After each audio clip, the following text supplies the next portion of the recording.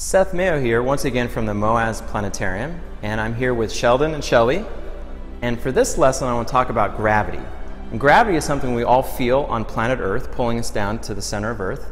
All mass in the universe has gravity, and if you have enough mass added up into a moon, planet, or star, you have enough gravity to feel.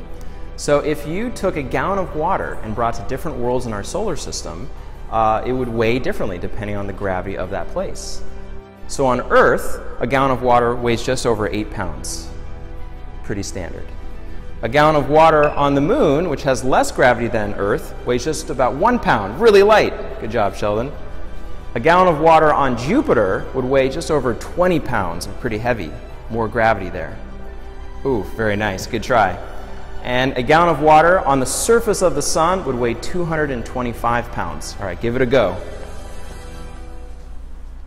All right, good try.